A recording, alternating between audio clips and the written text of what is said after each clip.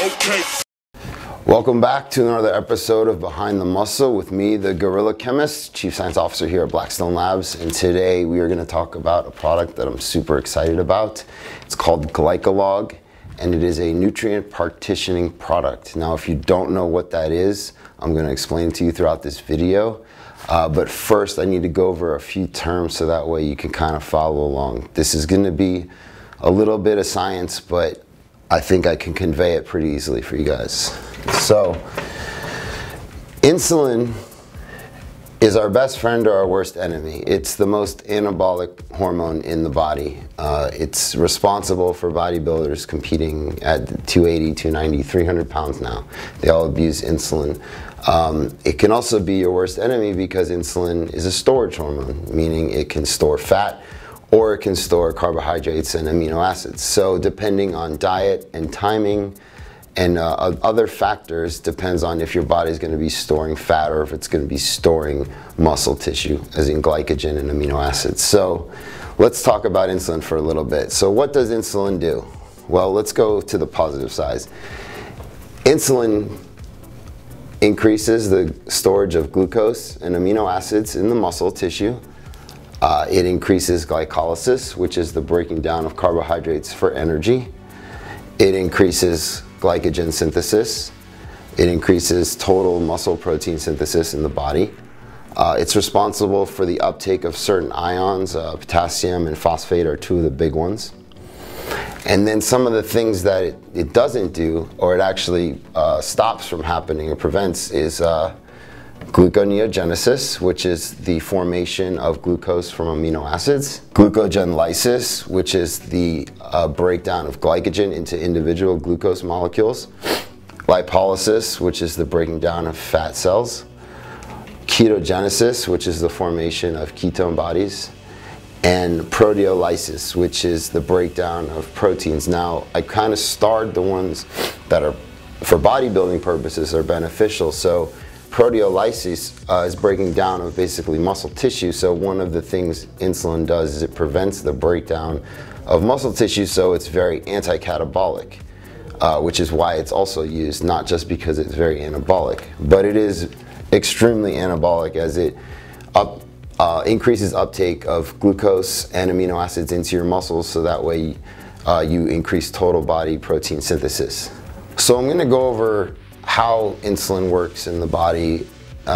It's a little scientific, but I'll do my best to make it as easy for you to understand as possible. So if this is a cell here, I is for the insulin and G is for glucose, for reference. I will get to all the other symbols in a minute. So insulin binds to the insulin receptor here, which causes multiple steps of these little P's are phosphorylations. So it changes, once it binds to this enzyme, it changes its structure in 3D, and then it binds to the insulin receptor substrate here, and it goes to this pathway, which is PI3K. Once it activates this pathway here, you now can stimulate this kinase, which is protein kinase C, and what that does is it stimulates GLUT4. Now GLUT4 is a transporter which is required for glucose to go into a cell. Glucose cannot diffuse through a cell, so it needs to be actively transported across a cell. So this process here is called translocation. So once this kinase is activated, it translocates GLUT4 over to the actual cell membrane where glucose can now enter inside the cell. And then it can go into many things, one of which is glycolysis. Now, insulin also does a couple of other things. So it once it binds to the insulin receptor substrate, it activates this pathway also, which is the AKT protein kinase B. Now this part of the pathway is responsible for glucose disposal, glycogen synthesis, and total muscle protein synthesis. So this is kind of where we want to be, right? We want to build muscle, we want to store glycogen, so we're pushing the pathway this way.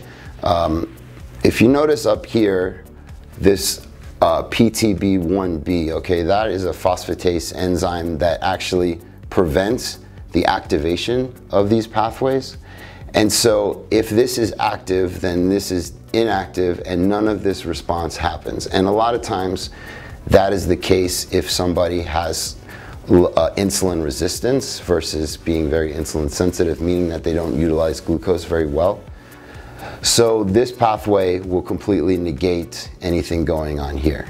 So now what I want to do is talk a little bit about the ingredients and then where they come into play on this entire pathway. So the first ingredient that we use is Gymnema, right? So this is a plant extract that mostly has been shown to like increase insulin secretion, and then by doing that you can bring in glucose inside the cell and into your blood to be burned for energy. So it's been shown to reduce fasting blood glucose levels and postprandial blood glucose levels, so that way, like after you eat food, it'll help the clearance time of glucose inside your body, which is beneficial because if glucose is just floating around in your body, the chances are that if it's in your blood and not being cleared, it could be more stored as fat than utilized for energy or for glycogen storage.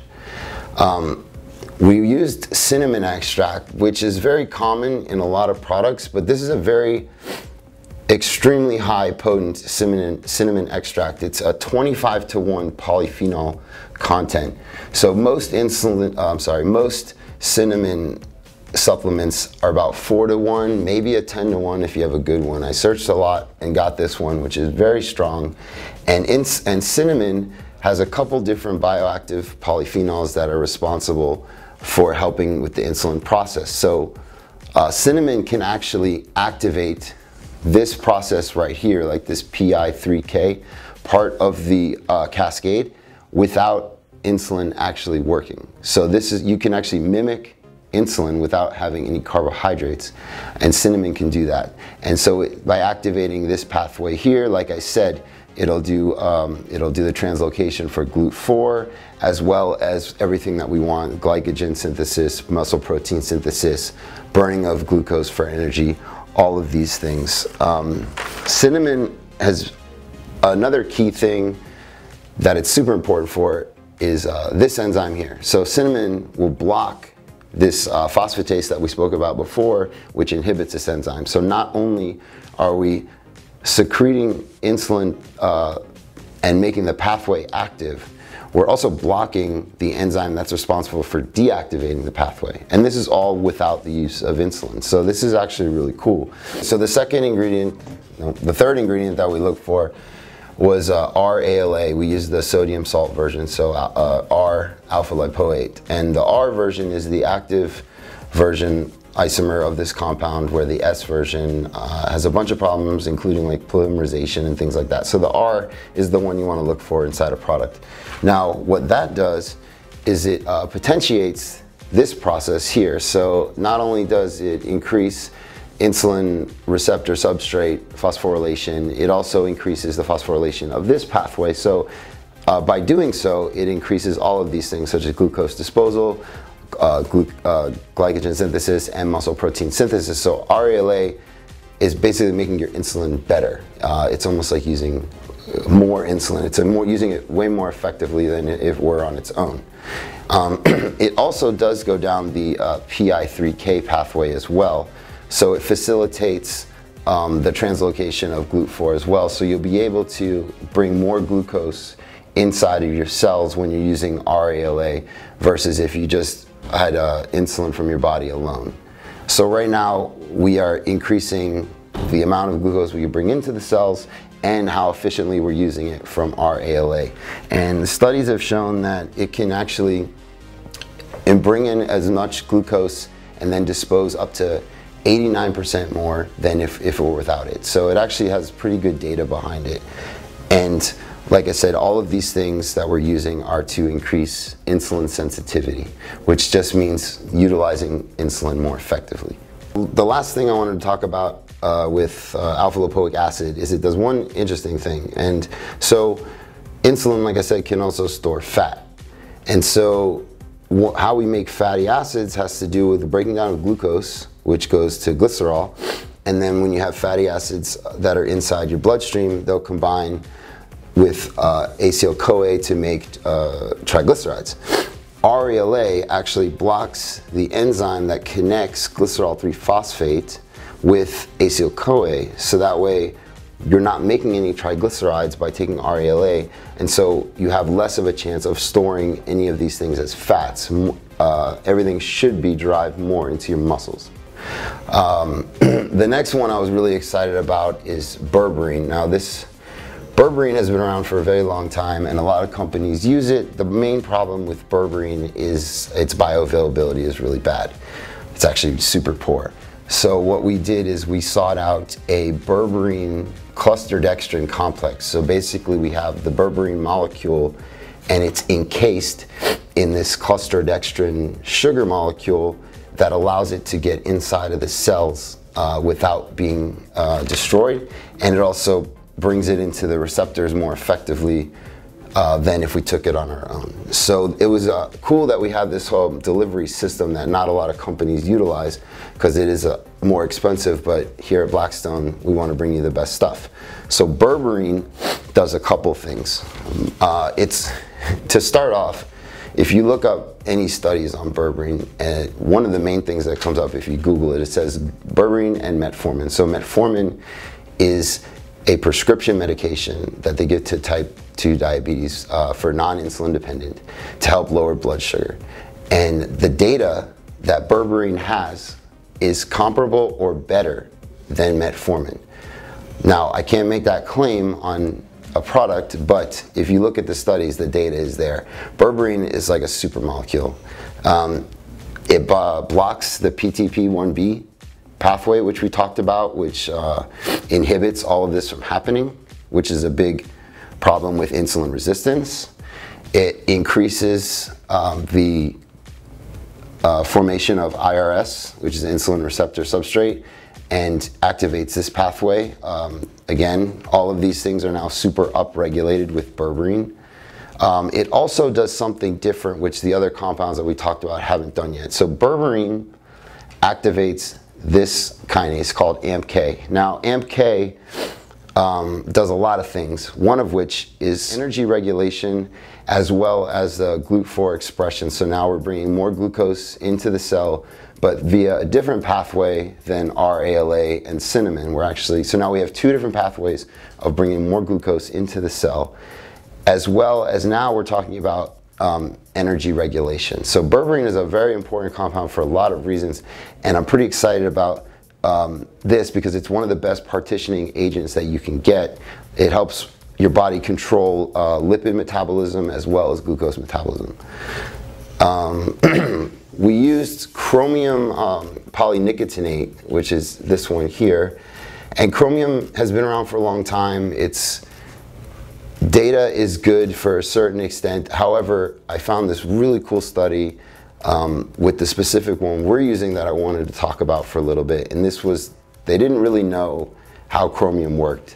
They had anecdotal evidence that it sometimes it controls blood sugar, sometimes it doesn't, but this study showed that there is two parts of the insulin receptor. So there's the part that insulin binds to, and then there's this active pocket here that they didn't know exactly what bound there at first, but it's actually chromium that's attached to inorganic molecules, so small organic lightweight molecules. And so when chromium binds here to the insulin receptor as well, they say that that's like super activated insulin receptor, so everything is working much better. The study showed that it increased the effectiveness of the insulin receptor by 3-fold, and when this is fully activated, 8-fold better insulin use versus the placebo. So that's pretty cool that they finally understand how it works, and I thought that if we're trying to get as much insulin use as possible to drive everything to your muscles, we want to get the strongest stuff and the best stuff out there. So I'm really glad that we found this chromium that actually binds to the receptor and does everything so much more effectively. And then the last molecule that I want to talk about is bitter melon. And bitter melon is also another super compound. It's been studied for since the dawn of time, really. There's over 140 studies alone on just insulin and bitter melon. It does a bunch of other things, but we'll talk about that at another time. It's also known as the vegetable insulin. In other countries, they used to take the bitter melon fruit and actually grind it up and make it into an injectable like oil, and they use that as insulin. Instead of, we have recombinant insulin you get from a pharmacy, they were using bitter melon to do this, and it actually worked really well. And that's and the reason for that is there's a molecule in there called polypeptide P, and that works basically the same as insulin. It activates the same cascade as normal insulin does. So I thought that was interesting in of itself. So bitter melon also, besides increasing insulin and uptake of glucose and amino acids to increase muscle protein synthesis by activating AMPK, which is the same thing that berberine does, so it does energy regulation and uptake here, it breaks gluconeogenesis, right? So gluconeogenesis, as I said before, is the breaking down of amino acids to build glucose. So in essence, your body's taking protein or your muscle tissue that you worked so hard to get, and it's breaking it down to make glucose when there's not enough. So bitter melon actually prevents that by blocking two of the enzymes towards the end of that process, so that way that there's no gluconeogenesis going on and that you're using insulin more effectively, and that's kind of where the proteolysis comes into play. So it's not breaking down muscle tissue as much. But it also activates PPAR alpha and PPAR gamma.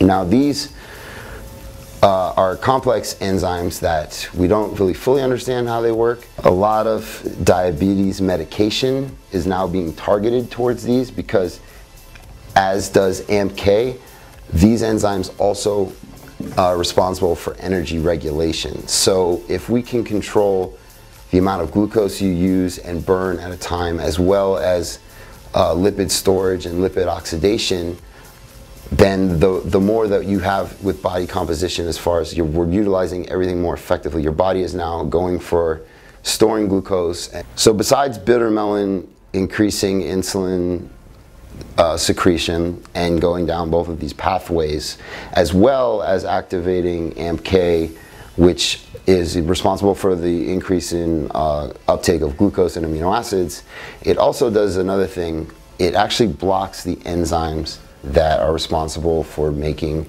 glucose out of amino acids, which is called gluconeogenesis. So your body will break down muscle tissue when it doesn't have enough glucose, if your blood sugar gets too low, in an effort to make glucose so that your brain can continue to function. Well, bitter melon blocks two of the enzymes towards the end of that process, so it actually prevents gluconeogenesis from happening, so that way you're getting less muscle breakdown. So, which is something that we all want, that we're trying to partition all of our nutrients here so that directly to our muscles.